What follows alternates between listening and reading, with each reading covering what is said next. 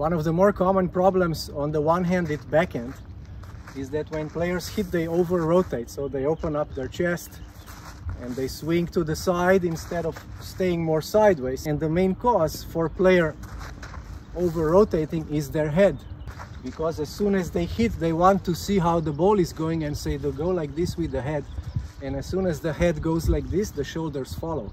So what you have to learn to do when you're hitting a one-handed backhand is that when you hit, you learn to look like this after the ball. So I'm still looking after the ball, but you can see that my head is oriented that way. So I'm kind of looking under one eye. So I'm looking like this after the shot for a split second.